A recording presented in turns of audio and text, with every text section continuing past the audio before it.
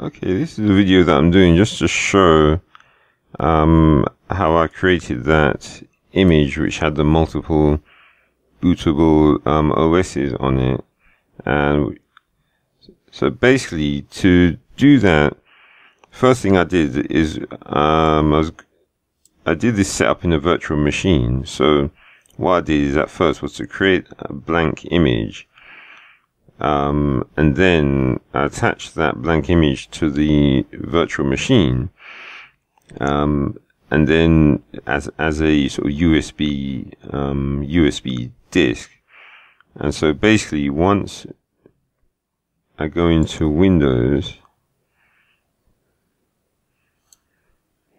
that USB, well, actually, it won't show up on here because it actually needs to be formatting. And so the way you do that is just go into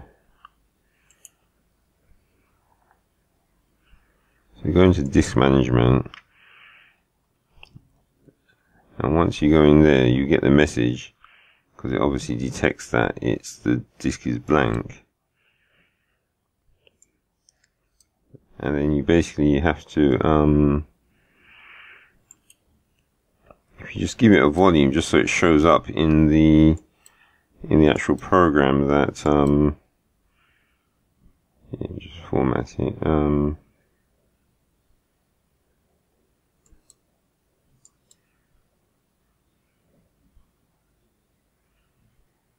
Okay, so that drives there, and so now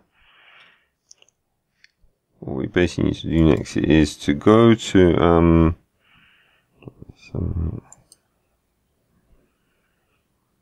right. So basically, you go into the search and do a search for WinSetupUSB.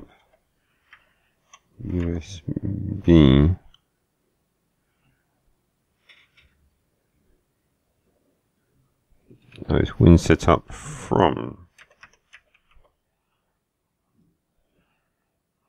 Right, and then you should, if you avoid all the adverts, because they're just there for no reason, and basically, if you go to WinSetupFromUSB.com,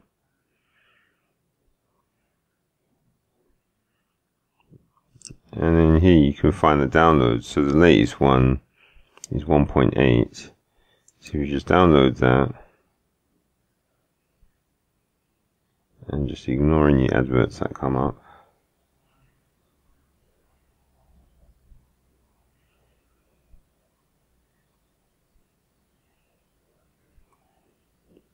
Okay, yeah, so just make sure it's this blue download button, so you have to try and ignore all the others.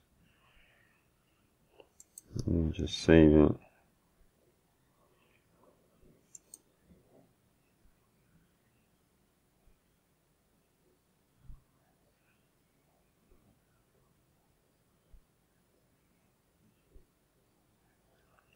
Okay, so that's finished. So now if you find where it's downloaded to, and then just run it, of course it's an unknown publisher, so that's why I'm running it in a virtual machine. That's probably the safest place to run it. But then it could just because they didn't want to pay Microsoft for the certificate. Okay, so if you open the extracted file, then if you've got a 64-bit machine like this virtual machine is, then just run the 64-bit one.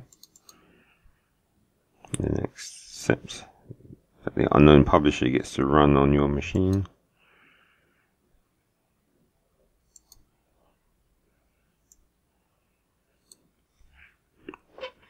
And so now, because it's blank at the moment, what you do is select that you want to auto format it, and basically if you don't care about UEFI and you want to install anything which is Windows 2000 XP or 2003, then you're better off going for NTFS, because I've experienced this as well, that if you have it as FAT32, the setup part of these particular installations will be really slow, So, I mean, the only reason you need EFI really is if you're going to be running a hard drive more than 2 terabytes as your boot disk. So if you're not going to do that, then you don't really need it, and you can still just boot your hardware in legacy mode. And okay, so now when it comes to the setup, the other thing that is important is that if you're installing any setup files, which is from the 2000, or basically the NT5 series, they actually aren't ISO based. So what happens is you have to point it to the extracted files. And the thing about when you do that with this program is that it's really slow. So the best thing to do, what you should do, is all the other ISOs that you're going to add, it's best to add them first and then do this one last, because what happens is each of these that you add, you can only add them one at a time. So at the moment, so if you see, I've got Vista, Windows 7 and Windows Server. Now all 3 of these are NT6 based, so you can't put all 3 of them into here in one go. So what you basically, the best thing to do is to select the first one you're going to do, and your best bet is go for the smallest one. So that's the Windows 7.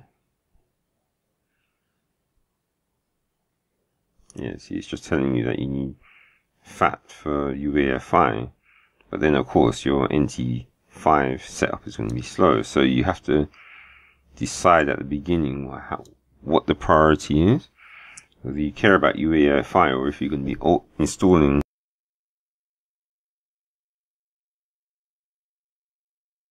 Yeah, so as I was trying to say, whether you care about UEFI or if you just want to be installing onto hard disks which are 2 terabytes or less, in which case you don't need it, because UEFI is only for if you want to boot from a large hard disk.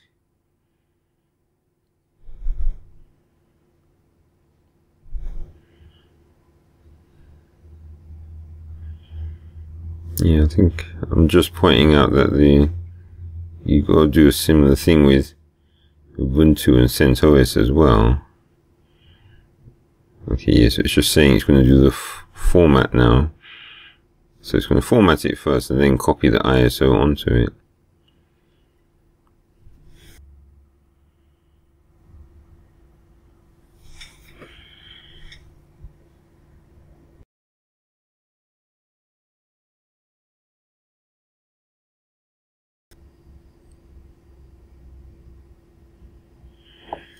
Okay, so that first one's copying. So now we're going to go to get the next size up, which is the Vista one, and making sure we don't select the auto format.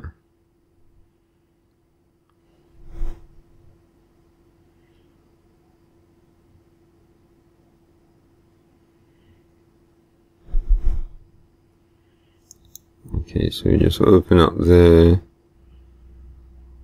Vista now.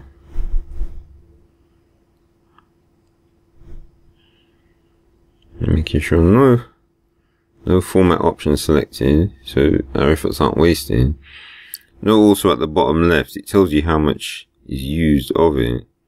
So basically there's 3.6 gigs used.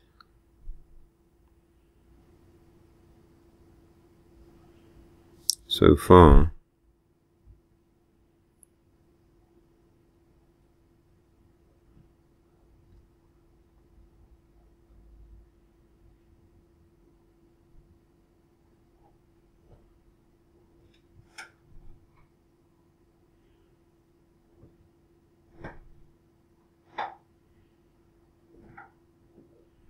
Oh, actually no, I was slightly wrong there. It was 2.6 was used, so 3.6 is the size of the selection.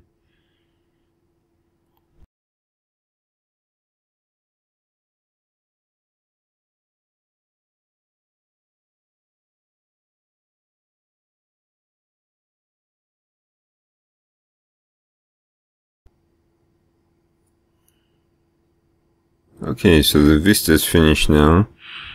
And so notice, bottom left tells you you've got 8 gigs left. So that's how you can tell how much space. So finally we select the Windows. Alright, yeah, not finished yet. This is the Windows 7 PE ISO.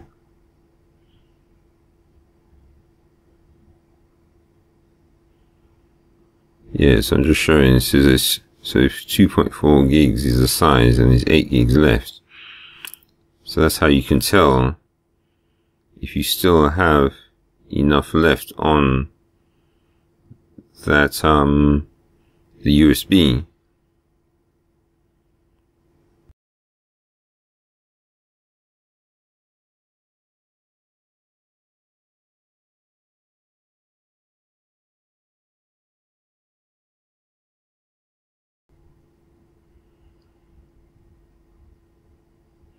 Okay, so that one's finished. So basically now, so as you were saying, so you notice that the auto format hasn't been selected for each of these.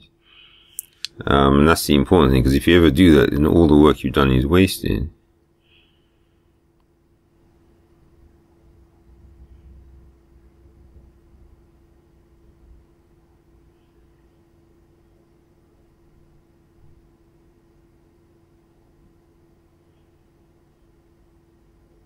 Okay, so now with when you're doing Windows NT 5, you have to actually select, so you have to mount the disk, and then you select the actual directory that you're going to use.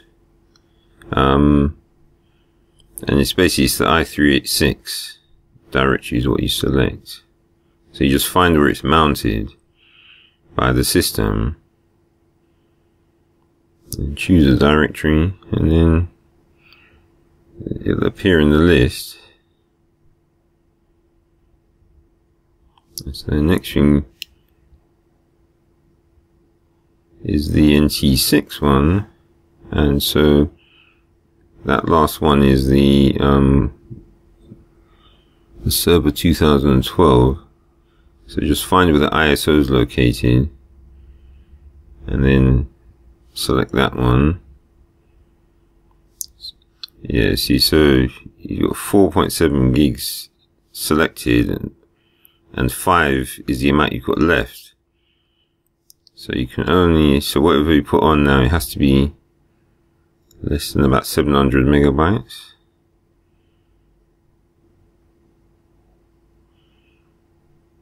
So choose just the CentOS minimal, and just select the name that it's going to have in the bootloader. As you can see, it's 5.39 gigs, so you're right on the edge. So basically that's it. Now it's full, and this is basically the long one, because the Windows, the top one is 2000 XP and 2003 one. That's going to be the longest one. So that's why if you're going to put a load of stuff on, you should make sure that if you're going to have either Windows 2000 XP or 2003 as on your USB, do them last so that you can basically start it and then leave it running and then come back once it's finished. And well, that's what I'm going to do as well.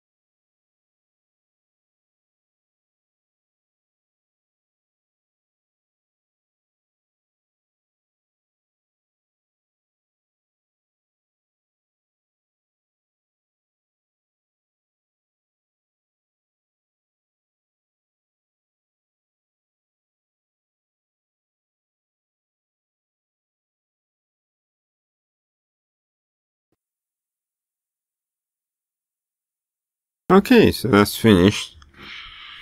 So those are all done now, and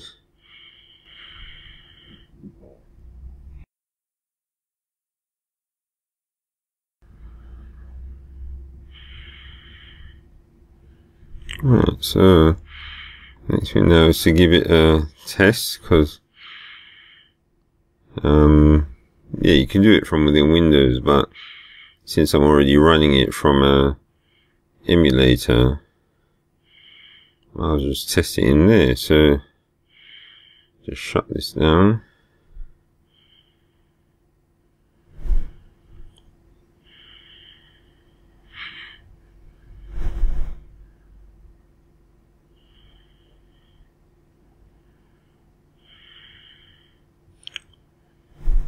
Okay, so now just got to change the command so that the USB stick, because I've already done the test. Well, the easiest way is just get rid of the drive for the virtual machine, and then straight away it comes up. And so those are all the different selections you can choose from it. And so the top one has all the NT6, so that will have the Vista and the 7, and then this is the Windows XP.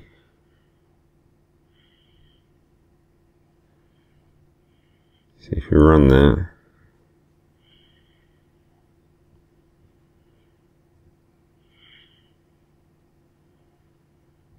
so you can see that that's running okay.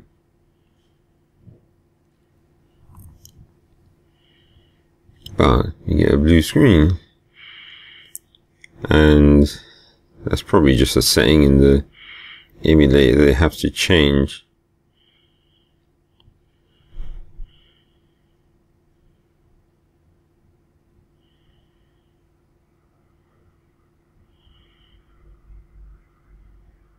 Okay, so if you try so you can choose the Windows 7 Vista or the PE or the Server 2012. So those are all the ones that are loaded on.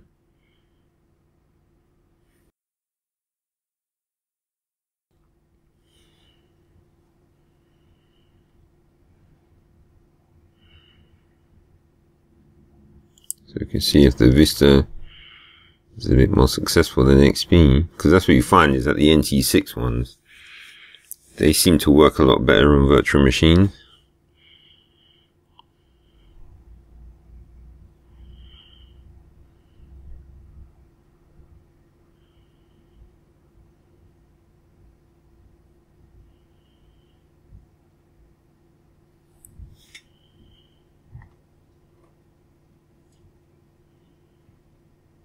Okay, it looks like the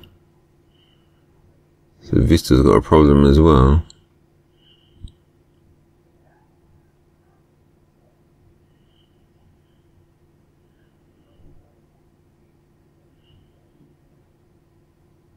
Oh, that's right. It's because it's a XHCI here, so that's USB 3, which of course, yeah, well, it tells you, isn't it? So Vista doesn't support USB 3, so that's something to remember.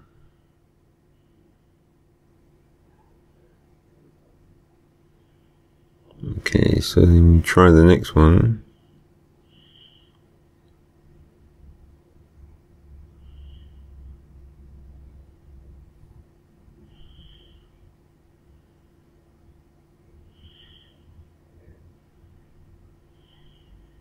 Might have the same problem with Windows 7.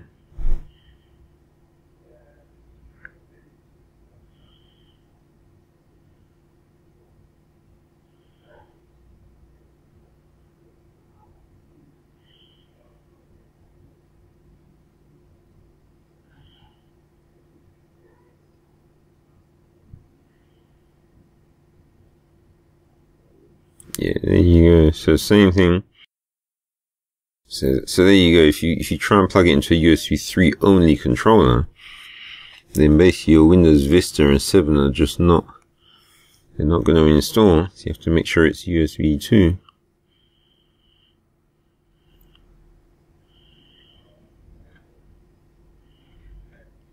So now let's try Server 2012. So this is Windows 8 now. So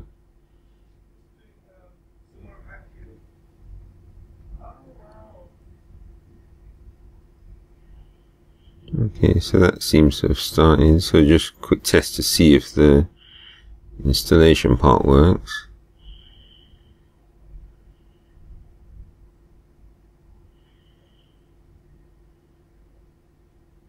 Yeah, so that seems okay. So obviously it's got USB 3 support. But what you'll find is that there's no actual drive. And there's no point in formatting your USB because that won't get you anything. So just gonna have to exit out of that. But it looks as if Windows 8 and above is what you need for if you're going to be booting from a USB 3 only controller.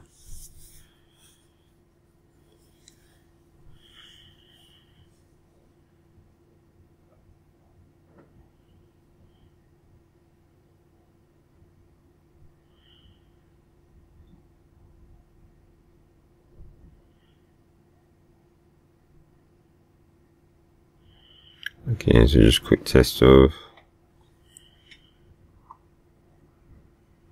the CentOS 7 Minimal.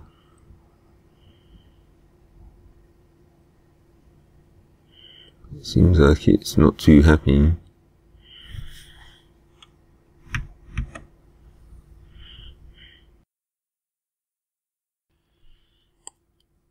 Yeah, this is just the Windows 7. Sorry, yeah, P, that ISO that I created. Boots pretty quick.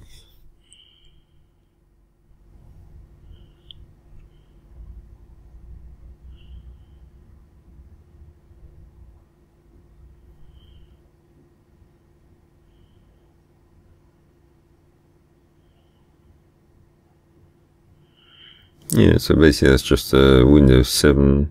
So it's like the BART P, which is for Windows XP. And looks like that's running okay.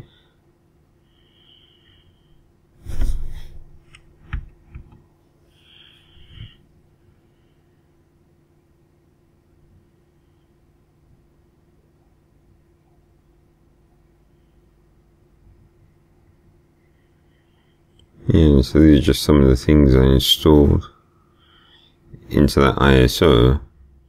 And basically it's just an ISO that comes in handy for if you have something wrong with a Windows machine and you need to boot from a external of some kind and then run its utilities on it. And there's a lot more stuff you can install onto it, but I was just mainly checking to see that it was working okay.